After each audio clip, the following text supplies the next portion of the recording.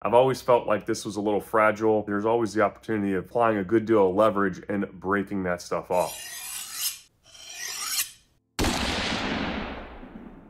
In today's video, we're going to be completely rebuilding my forge's blown burner and adding some components to the system in order to increase its safety. I've been running this gas intake assembly since 2019 without issues. However, I've always thought that I could make it more robust, and its physical location being close to the edges of my forge's doors causes the external temperature of the gas inlet to run hotter than I'd like. In addition, the solenoid, which needs electrical current to stay open, runs pretty hot being next to the doors.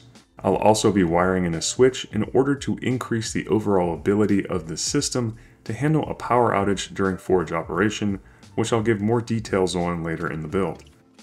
Step 1 is disassembly. All in all, this is fairly simple, and there will be some components that we reuse.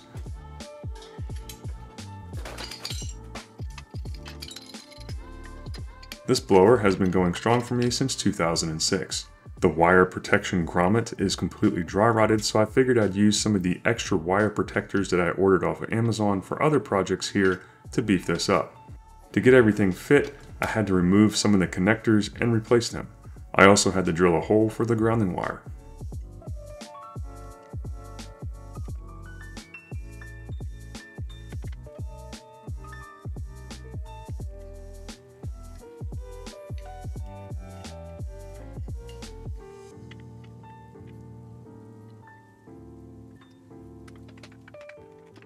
With the wiring of the blower completed, I attached a mounting plate for the new switch and outlet. This is a scrap piece of 1/4-inch plate that came from some old gym equipment, and it does a perfect job for this application. So I'm mocking up my forced air burner assembly on the ground here outside of the forge just to make sure I got all the pieces. This is my blower that I bought in around 2006. I'm pretty sure they're not available anymore, but there are a lot of good options for blowers on the market now. I have a flange here, and then I have some 1.5 steel pipe. Now these two are galvanized just because it's all I had on hand, but I would recommend getting all non-galvanized, especially as you get closer to the heat side over here. You don't want to be breathing in galvanized burnt fumes. I have a gate valve. It's 1.5 nipple, 1.5 elbow, another 1.5 nipple, and then this is one of the main things that I'm changing. This is a 1.5 T. And if you see here, this is a reducer that brings it from 1.5 down to 1/4. And 1/4 is what all my gas lines are at. Instead of putting a bunch of different reducers here, and instead of trying to tap into one of these connectors, either an elbow, a reducer, or a T, it's better just to come off the T straight with the appropriate size reducer. So I ordered this off of Supply House. And it's nice to be able to order exactly what you need. So we're going through the T here, the air is coming through here, the gas is coming through here. We're going through this 1.5 elbow. We have a 1.5 close here. It's basically just a short nipple. And then we have a 1.5 to 1.25 reducer. And then this is actually something I made back in the day for this setup in a different forge. I basically put multiple pieces of pipe in here and welded them on top of each other. So there's like 3 different pieces of pipe, and it's actually a pretty small hole, maybe a 3/4 of an inch hole on the end. That is totally unnecessary. You could have gone straight from 1.5 to 1.25 to a 1.25 nipple and then cut it off at the length you need, and that would work perfectly fine for a burner. I'm using this because I don't have a 1.25 nipple, and this is what I have, and I think it's going to work just fine. Slight spoiler alert here, I will be trying different size burner tubes towards the end of the video. This one really didn't hold the flame the way I'd like it to, so stay tuned for that trial and error testing. If y'all were wondering, I ordered this god-awfully colored set of cheap pipe wrenches offline because I knew I'd be doing this project, and destroyed my last pipe wrench when I turned it into a Damascus billet twister. They got the job done, and I was able to get the burner put back together without issues.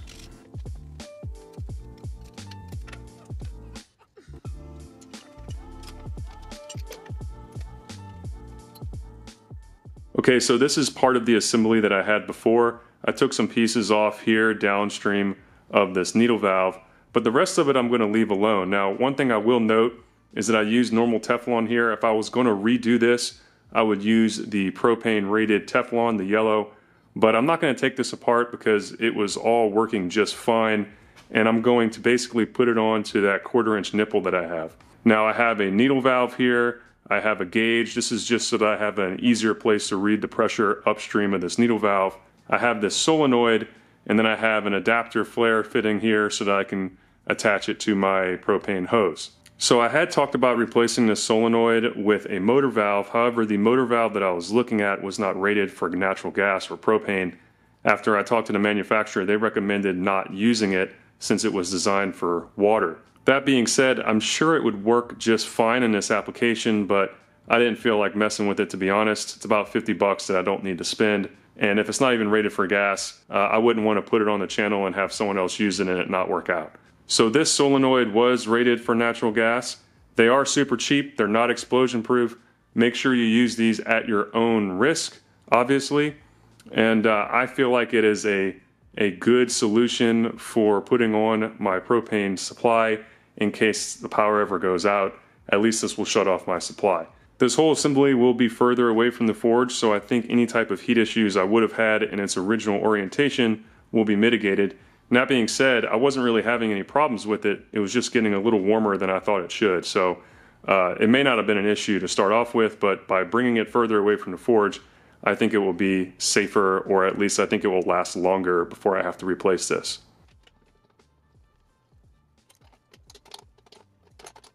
One other note about my assembly here is that I like to have a needle valve up here in order to control the gas coming into my mixing tube. I like being able to do this standing and not do it on the tank itself. Not to mention the regulators are pretty crude in their adjustment sometimes. So this gives me a lot of control of that gas coming into the mixing tube. So that's why I put a needle valve here. Some people recommend having a shut-off ball valve up here, which I think is a great idea. I just didn't do it on this setup. Now the next thing I'm going to do is I'm going to wire up an outlet here along with a safety shut-off switch.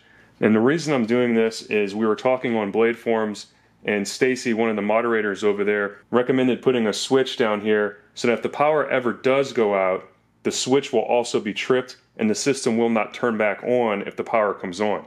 So the scenario would be the power goes off, the solenoid shuts the gas, and then the blower's off. If the power came back on, the solenoid would then open up and the blower would turn on, but if there was nothing to ignite it, it would start pumping propane throughout your entire shop. So the safety aspect here is that not only does the solenoid shut in a power outage, but then the power supply for the blower and the solenoid both get permanently shut off, and you have to manually reset it in order to turn it back on, even if the power to the building comes back on. So yeah, it's an extra safety step. Is it a little over the top? Probably, but you know, at the end of the day, it's nice to have a safe system, especially if I plan on using this burner assembly for years to come. And that one-off time that it could save me from having a catastrophic issue, I feel like it's worth it. So I'm going to go ahead and wire in that outlet and the switch. Real quick before I wire that in, I need to extend the gas assembly away from the forge so that it doesn't contact my forge's stand.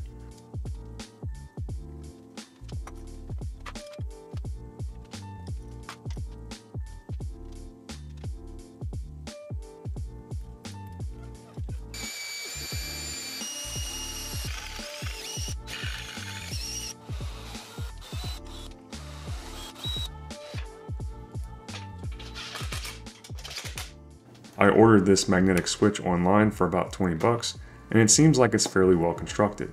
In the description below, I'll put some affiliate links to this switch along with some other items and tools I used in the build. So check those out if you want to support the channel while buying some of these products off of Amazon.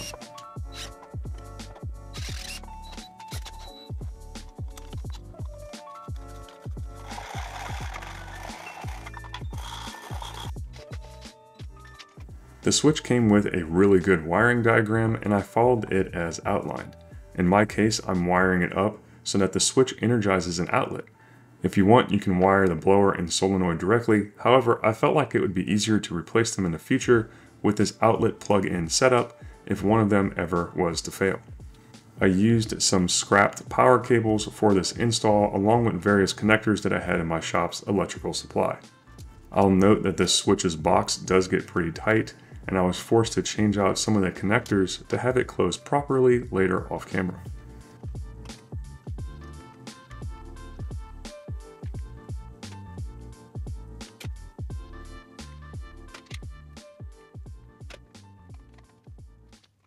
So to get gas going into the mixing chamber, I turn the regulator on my propane tank on.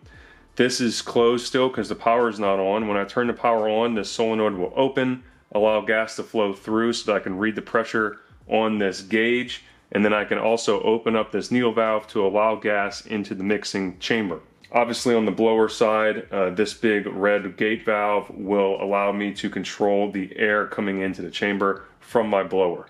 On the electrical side, we have two things that need electricity. We have the solenoid and we have the blower. Both of them will be plugged in to this outlet that I wired into this switch down here.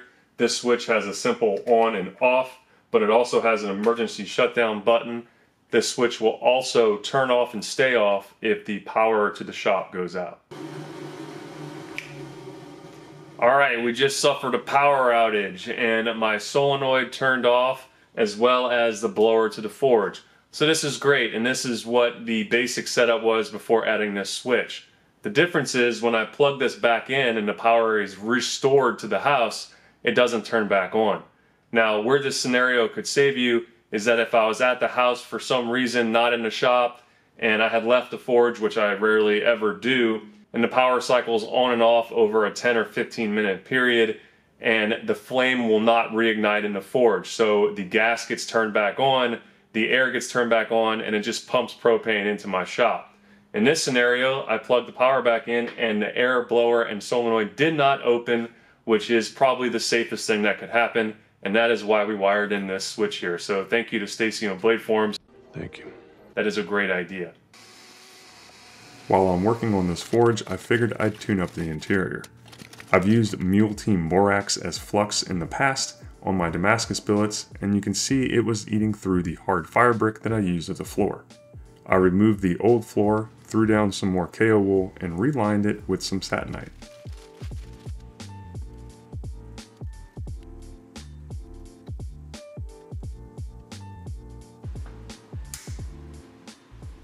After letting it dry for a few days, I quickly test fired the forge to burn off any additional moisture, then let it cool completely.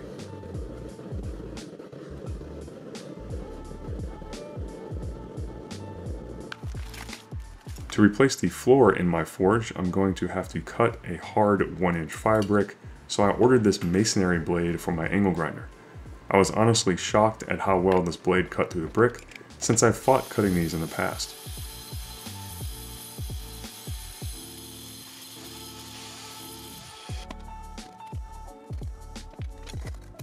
I'm not sure if y'all noticed during my test firing, but my flame was pretty grumbly coming out of the forge.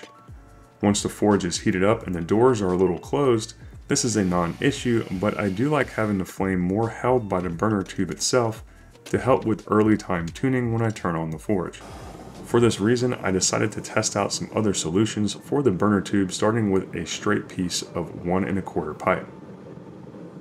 While this was an improvement, I figured I'd also take the time to test out a 1-inch burner tube, since this is what I was using previously in my forge.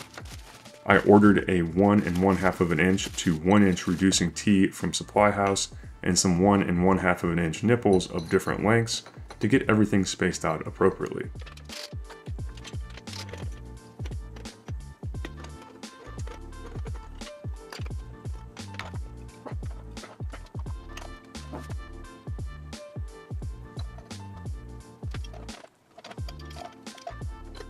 To get my flame's angle coming into the forge the way I like it, which is slightly towards the back, I needed to add another extension to my gas intake assembly in order to keep the propane tank hose from contacting the forge's stand.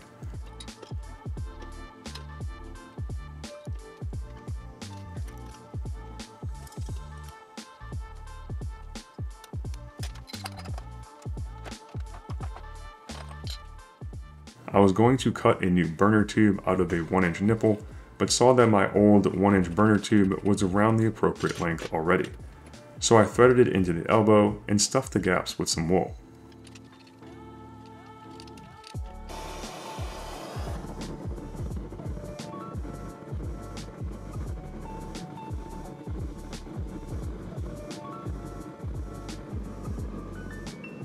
At this point, I like how everything is running, so I'll stick with the 1-inch tube for now. The gas assembly is much more robust than it was previously.